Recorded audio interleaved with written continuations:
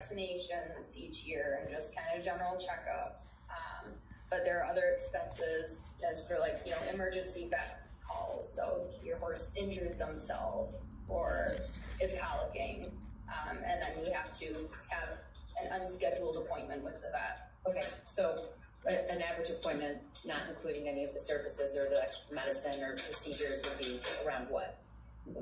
It really varies, but I would say probably maybe at least $100. Okay. And the vet comes to the barn? Yes. Okay. Do you know someone named Jennifer Crumbly? I do. Do you see her in the courtroom today? I do. Can you describe something she's wearing for the court? She has glasses on. Okay.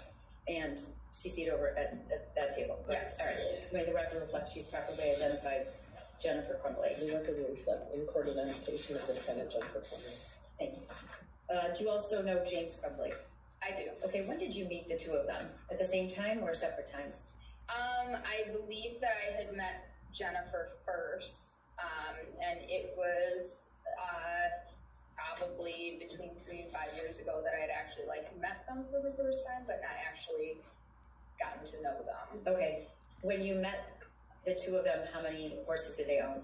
1. And did you meet them because they wanted to board at your farm?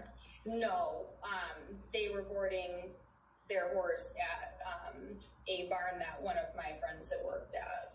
And then at some point, did they change their barn?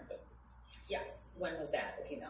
I do not remember the exact day or year, but they ended up moving to the barn that I had priorly boarded at before I bought my farm. Okay, when they did board their horses at your farm, though, correct? Yes. All right.